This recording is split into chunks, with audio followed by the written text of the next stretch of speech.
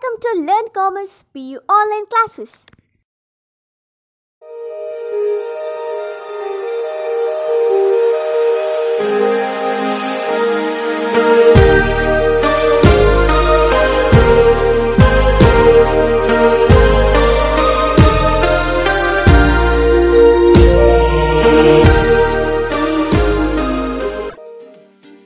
Don't forget to like our video and subscribe our YouTube channel for all the updates. प्यारे बच्चों, आप सबको online कक्षा में नमस्कार।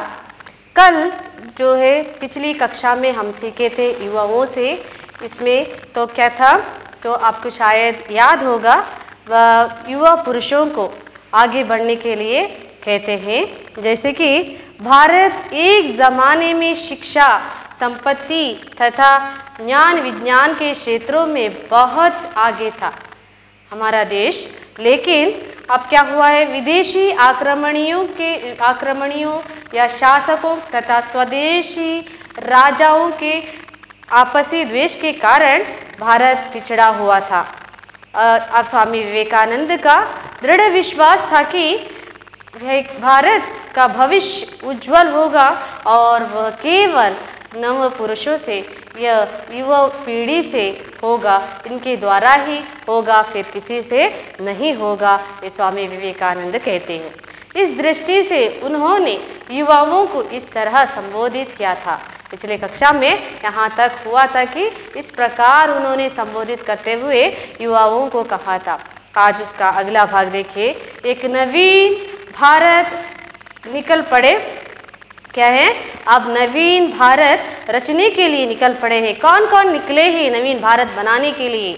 उसमें भी है, निकले हल पकड़कर, किसानों कुटी भेद कर, मचुआ मोजी मेहतरों की झोपड़ियों से निकल पड़े, बनियों की दुकानों से, बुझवा के भाड़ के पास, कारखाने से, हाट से, बाजार से निकले, झाड़ियों जंगलों पहाड़ों पर्वतों से।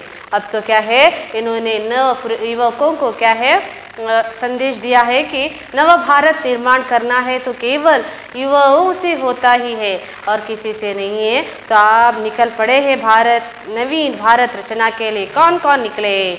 जो है हल पकड़कर, फ्लफ या नेगिलो पकड़कर निकले हैं, किसानों की कुटी भेद कर, गुड़ीसलू कुटी जो है हट्स लेके निकले हैं, और मचुआ मछली पकड़ने वाला भी है, उसमें मोजी चप्पल को स्टिच करने वाला भी है, महतरों की झोपड़ियों से जो क्या है म्यूनसिपालिटी या तोटी कहते हैं हम, उसके वहाँ से भी लोग क्या है निकल पड़े हैं। क्यों निकले हैं?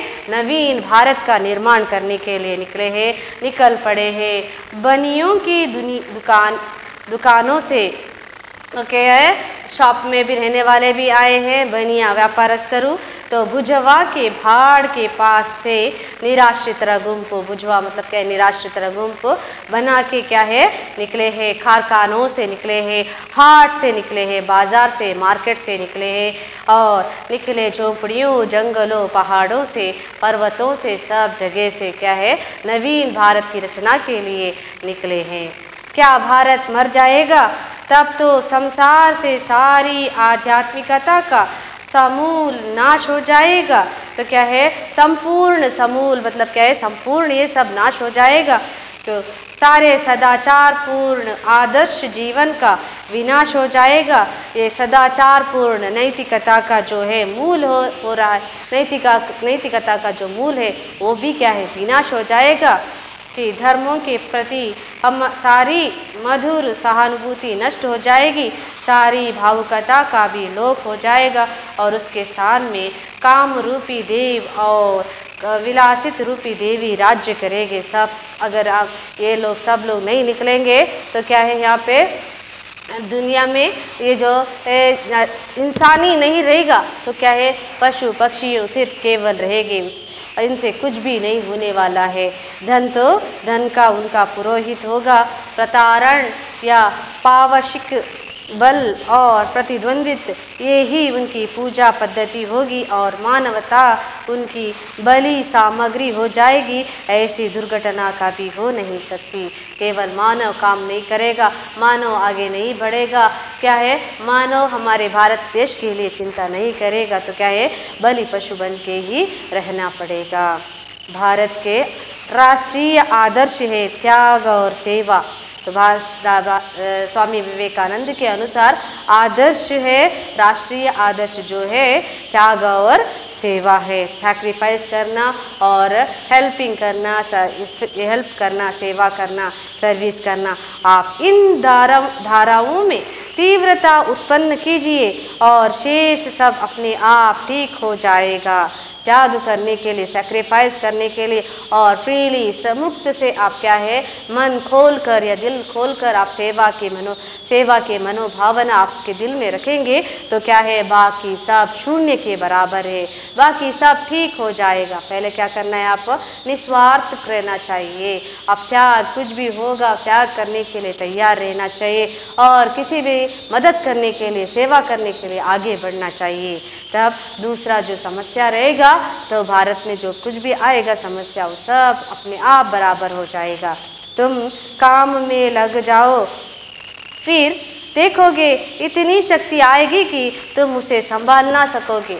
अगर कुछ भी काम नहीं रहेगा तो क्या है, उदासीनता आ जाते हैं, सोते ही रहते हैं। तो काम रहेगा, मस्तिष्क को हम क्या है उपयोग करके वर्क देते जाएंगे तो क्या है, हम चुस्त रह जाते हैं। हमारे दिमाग को काम देना चाहिए तो आदमी क्या है, चुस्त रह जाता है। काम नहीं रहेगा तो उदासीनता दिखलाता है। इसके लिए कहते हैं त्याग और सेवा करते जाइए तो आपको काम मिलेगा। तो इस काम से आप क्या रहेंगे, आप तो चुस्त रहेंगे।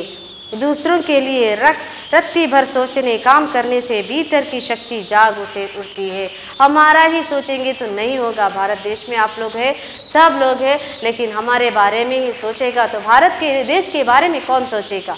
हमारे बारे में सोचेंगे तो कल जिंदगी है चलते रहेगी। लेकिन स्वामी विवेकानंद कहते हैं दूसरों के बारे में भी सोचना चाहिए। दूसरों को हाथ पैसों से नहीं है, केवल हाथों से हेल्प करना चाहिए, हाथों से उनकी मदद करना चाहिए। दूसरों के लिए रत्ती भर सोचने से धीरे धीरे हृदय में सिंह का बल आ जाता है। दूसरों के बारे में सोचना चाहिए, ये मुझे क्यों करना चाहिए, उनके बारे में, उनके घर के विचार में मैं क्यों जाऊँ, उनका क्यों मैं संभालूँ, ये सब सोचेंगे तो देश में उन्नति नहीं होगी। तो क्या है, सिंह बल, जैसे कि भारत माता सिंह के बल पर सिंहासन कहाँ पे बैठती है, सिंह के ऊपर बैठती है। जैसे सिंह बल आना चाहिए तो आपको भारत मातृभूमि सिंह के ऊपर बैठती है, अपनी त्रिशूल लेकर बैठती है। उसी प्रकार आप भी अगर ऐसे भावना रखेंगे, आप भी सिंह बल, सिंह के ऊपर नहीं बैठेंगे तो भी सिंह के उतना आपको ताकत आ जाता है। तुम लोगों से मैं इतना ही स्नेह करता हूँ, परंतु तुम लोग दूसरों के लिए परिश्रम करते करते मर भी जाओ तो भी यह देखकर मुझे प्रसन्नता होगी। मैं आपसे प्यार करता हूँ युवकों, युवतियों, मैं आपसे बहुत स्नेह रखता हूँ, आप पर मुझे बहुत विश्वास रखता हूँ। फिर भी आप क्या है, परिश्रम करते करते उन लोगों के लिए, देश सेवा के लिए आप परिश्रम करते करते अगर अपना जान त्याग देंगे यानी मर भी जाएंगे तो मुझे ये सब देखने से मुझे प्रसन्नता मिलेगी या मुझे खुशी मिलेगी। तो क्या ऐसे ही ये स्वामी महात्मा गांधी जी ने भी ऐसे ही किया था कि देश को क्या है बचाने के लिए अंग्रेजियों से लड़ कर देश को बचाया। अगर वो भी सोचते होंगे कि मुझे क्या करना है, मैं क्यों देशवासियों के लिए, दुनिया के लिए मैं अपना क्यों जीवन अर्पित करना है, सोचेंगे तो आज हमें आज़ादी भी नहीं मिलता था। हम ऐसे ही अंग्रेज़ों के नीचे ही रहना पड़ता था। इसके लिए उन्होंने ऐसा नहीं सोचा मेरा ही नहीं सबका भला होना चाहिए, सबको क्या है ऊपर लाने के लिए कोशिश की, सबको इससे से मुक्ति दिलाने के लिए कोशिश की। इसलिए तो सब लोग जिंदा है, जीवित रहे हैं, जीवन बिता रहे हैं, लेकिन महात्मा महाआत्मा नहीं है ना। तो ऐसे ही हम भी कभी नहीं सोचना चाहिए हम क्यों दूसरों के लिए सेवा करना चाहिए, दूसरों के लिए बलिदान क्यों देना चाहिए, ये कभी नहीं सोचना चाहिए। इसके लिए स्वामी विवेकानंद जी कहते हैं समाज सेवा को परमात्मा की सच्ची सेवा बतलाया है। तो क्या है, तो क्या हमसे उससे क्या लाभ है, उनसे हमें क्या पैसा मिलता है, क्या धन मिलता है, क्या क्या मिलता है, क्यों हमें उनसे सेवा करना है, क्यों हमारी मेहनत पानी में डालना है, सोचते हैं।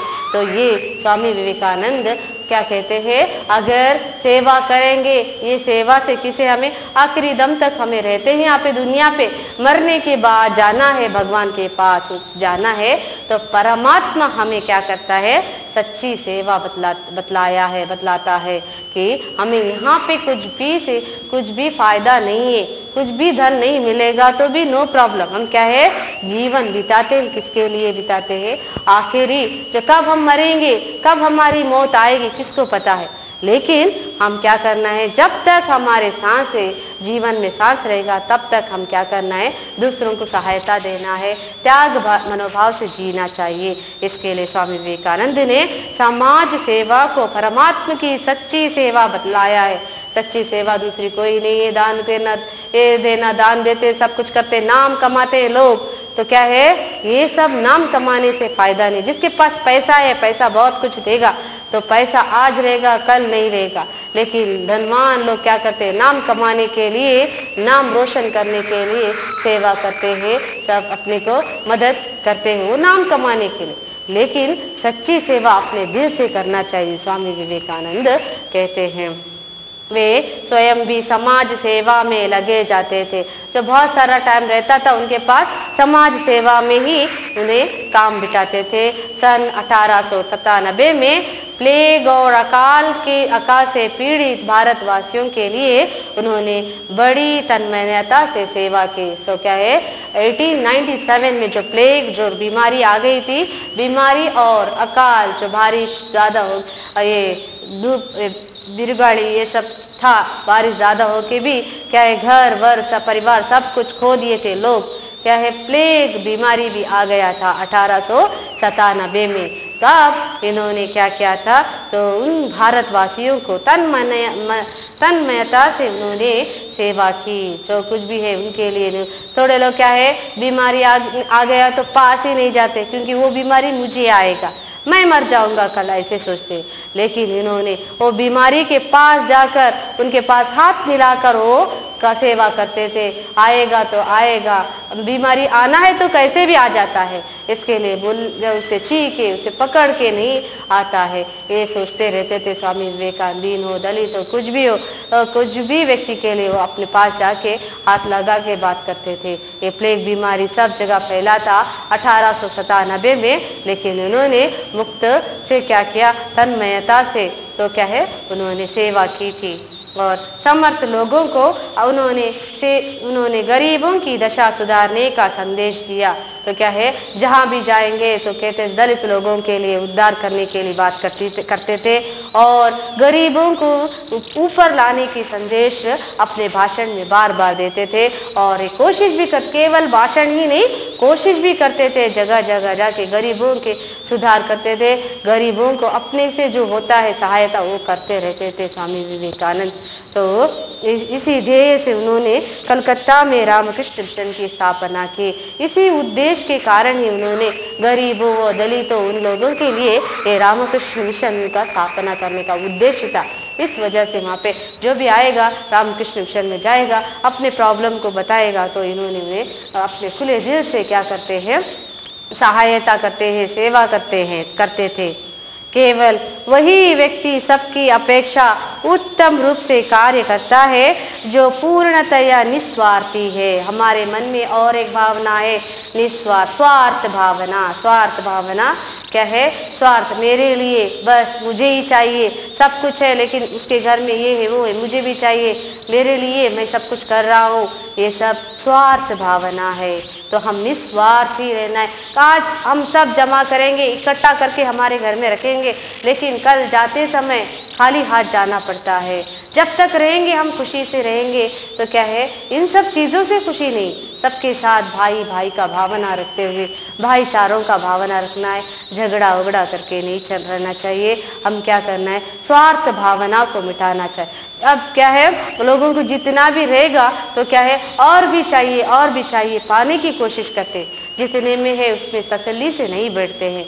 तो इसके लिए दूसरा क्या है, पूर्णतया निस्वार्थ रहना चाहिए, हमारा स्वार्थ भावना आना नहीं चाहिए, निस्वार्थी रहना चाहिए। जिसे ना तो धन की लालसा है, किस प्रकार की निस्वार्थता रहना चाहिए, स्वामी विवेकानंद जी यहाँ पे बता रहे हैं। जिसे ना तो धन की लालसा है, पैसा पैसा पैसा, पैसे से ही मर पड़ रहे, और ना कीर्ति की और ना किसी अन्य वस्तु की।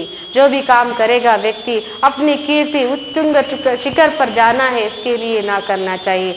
हमारा नाम रोशन ना होगा तो भी नो प्रॉब्लम, तो क्या है, इससे लोग हमें क्या है आशीर्वाद देंगे उतना ही, बस हमारे नाम पेपर या क्या सब जगह लगाने से नहीं होना चाहिए। अपनी कीर्ति जिनके मुंह से आता है, मुझे इन्होंने मदद किया, मुझे इन्होंने इतना सहायता दी, उतना बोलेंगे तो ही उसमें ही क्या है आशीर्वाद मिलेगा, तो ही अच्छा है। बड़े बड़े बैनर सब डालने से कुछ फायदा नहीं है। तो क्या है, हमें आशीर्वाद उन लोगों से मिलना चाहिए जिन्हें हम सहायता करते हैं, नाम कमाने से नहीं होता। और मनुष्य जब ऐसा करने में समर्थ हो जाएगा तो वह भी एक बुद्ध बन जाएगा, और उसके भीतर से ऐसी शक्ति प्रकट होगी जो संसार की अवस्था को संपूर्ण रूप से परिवर्तित कर सकती है। जब आप इस प्रकार की भावना अपने मन में रखेंगे, जो भी है भला बुरा आपके दिल के अंदर से ऑटोमेटिकली चला जाता है। आपके अंदर जो भी स्वार्थ भावना थी वो सब चला जाता है, अच्छी भावना या सच्ची भावना आपके मन में आ जाता है। तो इसके लिए स्वामी विवेकानंद कहते हैं, भीतर जो हमारे दिल में जो कलंक है वो निकालना है, तो हम सब कुछ दुनिया के लिए छोड़ना चाहिए, भूल जाना है मैं देश सेवा के लिए ही जी रहा हूँ, मैं पैदा ही हुआ हूँ देश के लिए पैदा हुआ हूँ, देश की उन्नति के लिए, गरीबों की उन्नति के लिए और लोगों की सेवा करने के लिए मैं पैदा हो गया। तो सामान जमा करने से नहीं है, वस्तुओं को पैसा सब लालच बनने से नहीं मैं पैदा हुआ, मैं तो केवल दुनिया में जो हुए लोग उनको उद्धार करने के लिए पैदा हो गया। सोचेंगे तो हमारे दिल के अंदर जो कश्मल है तो सब चला जाएगा, भस्म हो जाएगा।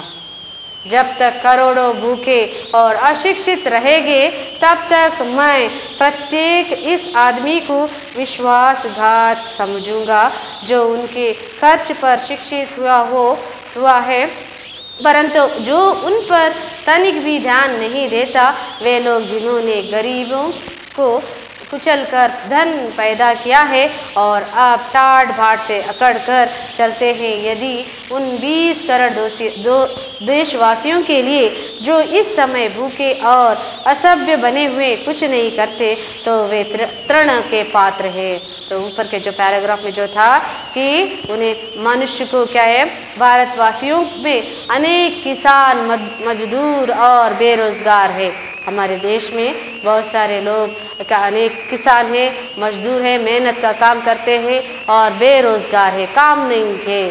तो लोग पढ़े लिखे हैं लोग और अनपढ़ भी लोग हमारे देश में है, लेकिन निराशा होकर घर में बैठे हैं। क्यों है, काम नहीं मिलता है, किसान को उन्नति का फल नहीं मिलता है और क्या मजदूरों को सही रूप से पैसा नहीं दे रहे, इसके लिए वो क्या है निराशा होकर घर में ही बैठे हैं। हमें उनको जगाना है और उन्हें शिक्षित कराना है, उन्हें क्रियाशील बनाना है। उनमें से क्या जो अनपढ़ है उसे शिक्षा देना चाहिए और क्या है उन्हें क्रियाशील बनाना चाहिए, हिम्मत हारने के लिए नहीं देना चाहिए। मुझ में होता है मैं करके दिखलाऊंगा, ऐसे क्रियाशीलता मतलब क्या है चुरुकतना, तो क्या है भरोसा लाना चाहिए। मुझ में होता है मैं करके दिखाऊंगा, मेरे पास वो ताकत है, ऐसे दिखलाना चाहिए। उन्हें पहले रोटी कपड़ा और मकान का प्रबंध करने का मार्ग दिखाना है। पहले मनुष्य के लिए क्या चाहिए, रोटी कपड़ा मकान, 3 रहेगा मनुष्य किधर भी जीवन बिता सकता है। अगर रोटी कपड़ा मकान नहीं रहेगा तो मनुष्य के लिए कुछ भी कर नहीं सकते, 3 उसे आवश्यक है। और हर एक भारतीय को क्या है, युवाओं को गांव-गांव जाकर सोए हुए लोगों को जगाना है। तो क्या है, जब भारत कड़ा नहीं होता है तब तक क्या करना है, जहाँ भी नव युवकों को जाके हम क्या करना है, सोए हैं उन लोगों को जगाना चाहिए। और हमें केवल अपना स्वार्थ ही नहीं देखना है, है। उन लोगों को जाके जगाना है और हमारा ही हम नहीं सोचना चाहिए, ये स्वार्थ कहलाता है। और जब तक भारत में एक भी दरिद्र व्यक्ति रहेगा तो तब तक भारत की उन्नति नहीं होगी। सबके मन में एक ही भावना आना चाहिए, एक सोचेगा अलग भावना से सोचेगा तो क्या है, उन्नति नहीं होगी। सब बराबर के रहना चाहिए, हम एक है, एकता में बल है, ऐसी भावना रखेंगे तो ही भारत की उन्नति होगी। इसलिए हमें अपना स्वार्थ भूलकर सारी जनता की भलाई के बारे में सोचना है, हमारे स्वार्थ को छोड़ देना चाहिए और देश की भलाई के लिए हम क्या करना है, सोचना है। क्या करेंगे तो देश का भलाई हो जाता है, इसके बारे में सोचना पड़ेगा। भारत में जो युवा इस बात को नहीं समझेगा, ऐसे व्यक्ति मेरे लिए तिरस्कार योग्य है। अगर ये मैं जो बोल रहा हूँ, स्वामी विवेकानंद बता रहे, ऐसे ऐसे व्यक्ति हमारे देश में है, ऐसे अनपढ़ लोग भी हमारे देश में है और बेरोजगारी से है, किसान है, सब है। इन लोगों को और सोए हुए पुरुषों को हम जगाएंगे तो ही देश की उन्नति होगी। अगर भारत में जो युवा इस बात को नहीं समझेगा, जिसे भी हम समझाएंगे, देख ऐसा है हमारा देश, हमारे हाथ में है, हम युवकों को ही काम करना चाहिए, युवक युवतियों से ही ये काम हो जाएगा, ऐसा सोचेंगे तो ही वो आप उनको समझाएंगे तो समझना चाहिए। अगर नहीं समझेगा उस व्यक्ति या उस युवक, ऐसे व्यक्ति मेरे लिए तिरस्कार योग्य है, मैं उसे डोंट केयर करता हूँ, तिरस्कार भावना, तृणा भावना करता हूँ। हमें सब मिलकर आगे बढ़ाना है, सब मिलकर ही आगे बढ़ाएंगे तो ही बढ़ जाएगा। केवल एक दो पुरुषों से नहीं हो रहा है, एक दो युवक युवतियों से नहीं हो रहा है, सब मिलकर काम करना चाहिए। हमारे ऊपर क्या है, बहुत ही यहाँ पे हम क्या करेंगे, वो लोग जिन्होंने गरीबों को कुचल कर धन पैदा किया, उनको क्या पैरों से कुचल कर, पैरों से दबाकर हम धन पैदा करते। पहले वैसे ही था कि गरीबों को बहुत सारा काम देते थे, मेहनत कराते थे, राजा लोग, अंग्रेजी लोग सब, लेकिन उनका मेहनत का पैसा नहीं देते थे। अगर पैसा पूछते जाएगा तो क्या है, उसे कुचलते थे और सैनिकों को साथ ले और काम के लोगों को उसको क्या करते थे, धक्के मार के बाहर भेजते थे। जो कूली उन्हें मिला है उसे भी पाने के लिए नहीं था, भूखा प्यासा जाना था। जब था अंग्रेजी शासन तब ये सब करते थे, गरीब लोगों के लिए उनके मेहनत का पैसा नहीं मिलता था, कुचल कर दिया जाता था, कुचल कर पैर से उन्हें धक्का मारते। आपने देखे होंगे सीरियलों में, फिल्मों में, जब पुराने ज़माने के जो है अंग्रेजी शासकों का जो है उसमें आपने बहुत सारे देखे। आज भी हमारे देश में ऐसे लोग रहेंगे तो क्या है, जब मेहनत करता है व्यक्ति, उसको शाम पे क्या है, उसको कूली देना है, पैसा देना है, नहीं देगा होगा तो ना तो कुछ कम देगा। ऐसे लोग भी अभी भी हमारे देश में है, यही कहते हैं। और टाट भाड़ से अकड़ कर चलते हैं तो क्या है, अगर पूछेगा तो भी क्या है, घमंड करते हैं, अपना स्टेटस वो क्या है छोड़ के नहीं जाते हैं। यदि उन 20 करोड़ देशवासियों के लिए जो इस समय भूखे और सभ्य बने हुए हैं कुछ नहीं करते तो वे तृण के पात्र हैं। हमारे देश में अभी जो है 130 करोड़ लोग हैं, जब इन्होंने ये पुस्तक बनाया है तब क्या है 30 करोड़ लोग थे, 30 करोड़ लोगों के बारे में कहते थे, लेकिन आज क्या हो गया 130 करोड़ लोग हमारे देश में है। ऐसा ही हुआ है माहौल, जो गरीब है गरीबी बन जाता है, अमीर है अमीरी बन जाता है, अमीर के पास जो भी रहेगा गरीब को नहीं देते हैं। जो भी है गरीब जाके अमीर के घर में काम करेगा तो भी आज भी ये चलते आ रहा है, उसका सही मजदूरी नहीं दे रहे, तो ये पहले से ही चल के आ रहा था। अभी भी थोड़े लोग सुधार गए हैं, थोड़े लोग सुधारने में है, लेकिन थोड़े लोग सुधारने वाले ही नहीं हैं। वैसे लोगों को मैं तृणा करता हूँ, तिरस्कार भाव करता हूँ, मुझे उनके ऊपर थोड़ा भी स्नेह नहीं है, मैं उनसे प्यार ही नहीं करता हूँ, मैं उनका क्या है तिरस्कार निंदा कर देता हूँ। हमेशा बढ़ते चलो, नव युवकों को उपदेश देते हैं, हमेशा बढ़ते चलो, पीछे मुड़कर कभी नहीं देखना है, मरते दम तक गरीबों और पद दलितों के लिए सहानुभूति, यही हमारा आदर्श वाक्य है। क्या है, आगे बढ़ते बढ़ते ही चलो, पीछे मुड़कर नहीं देखना है कभी भी। तो क्या है, अगर उसी आगे बढ़ते बढ़ते जाएंगे, गरीब और पद दलिताओं की भी उन्नति होगी और उनके ऊपर सहानुभूति आ जाएगी। और क्या है यह हमारा आदर्श वाक्य है, यही हमें दिल में रखना है। हमारा आदर्श वाक्य यही है, हम आगे बढ़ते जाएंगे, जब तक मरते दम तक हम गरीबों दलितों की सेवा करेंगे, यही हमारे मन में रहना चाहिए।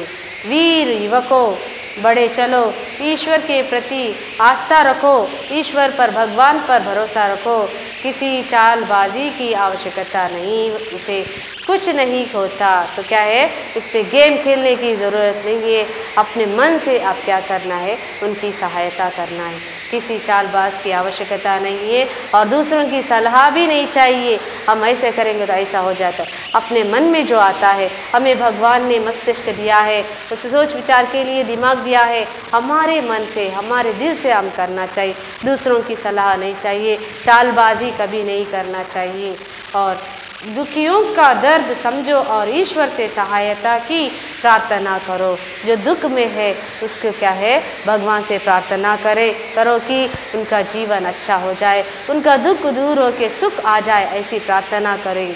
तो आजकल क्या है, किसी भी घर में दुख का माहौल रहेगा तो सामने जाके हम लोग क्या करते हैं, उनसे दुख भरी बातें करते रहते हैं, तो उनके बारे में सोचते रहते, बोलते रहते हैं ऐसा नहीं होना चाहिए था, ऐसा हो गया कि ऐसे हम दुख से बात करते हैं। और पीछे से हम क्या करते हैं, तो अच्छा ही होना था, ऐसा ही होना था बोलने वाले आज भी हमारे देश में है। तो ये आगे से एक बोलते हैं, पीछे से एक बोलने वाले भी हमारे देश में आज भी है। लेकिन स्वामी विवेकानंद कहते हैं, दुखियों का दर्द समझकर उनको सलाह देना है, मार्गदर्शन देना है, उनके दुखों में भी हम शामिल होना है और ईश्वर से, भगवान से उनका जो दुख है उसे दूर करने के लिए प्रार्थना करना है। कभी कभी 100 आदमियों प्रार्थना करेंगे तो उसमें एक आदमी का प्रार्थना मंजूर हो जाता है, कबूल हो जाता है, वह अवश्य मिलेगी। जो क्या है, एक का जो है प्रार्थना मिलेगी उसे।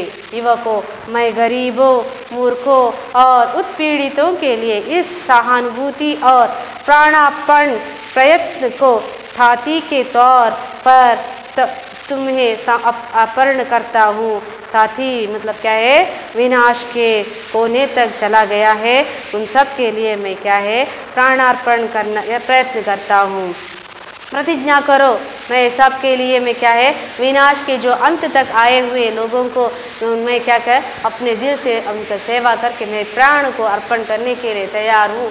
ये आप मुंह से नहीं बोलना चाहिए, दिल से भी नहीं, क्या है, प्रतिज्ञा करो, प्रतिज्ञा करो आज से कि अपना सारा जीवन इन 30 करोड़ लोगों के उद्धार कार्य में लगा दोगे, जो दिनों दिन अवनति के गर्त में गिरते जा रहे हैं। यदि तुम सचमुच मेरी संतान हो तो तुम किसी वस्तु से ना डरोगे। तो क्या है, स्वामी विवेकानंद जब ये पुस्तक लिखे थे तब 30 करोड़ लोगों के लिए कहते हैं कि अगर आप अवनति के गर्त पर तो उन्नति के गर्त पर चलाना चाहते हैं तो क्या है, उद्धार से कार्य करो, खुले मन से कार्य करो। जो दिनों दिन अवनति के गर्त में गिरते जा रहे हैं, अवनति के पथ को सोचते जा रहे हैं, अवनति से क्या है, उन्नति की ओर जाने के लिए कोशिश करते हैं तो भी फिर भी गिरते जाते रहते, उन लोगों के बारे में सोचते जाओ। यदि तुम सचमुच मेरी संतान हो, मेरे जैसे ही आप मेरे ही कुल में पैदा हुए हैं, मेरे ही संतान में है, मेरे ही साथ है, तो क्या है, तो तुम किसी वस्तु से ना डरोगे। तो क्या है, किसी वस्तु से ना डरोगे और न किसी बात पर रुकोगे, तुम हिंसा तुल्य होगे। हमें भारत को और पूरे संसार को जगाना है। तो क्या है, हिंसा जो यहाँ पे द्वेष हिंसा जो है उसको सब मिटाना है और संसार को, हमारा जो वर्ल्ड को जगाना चाहिए।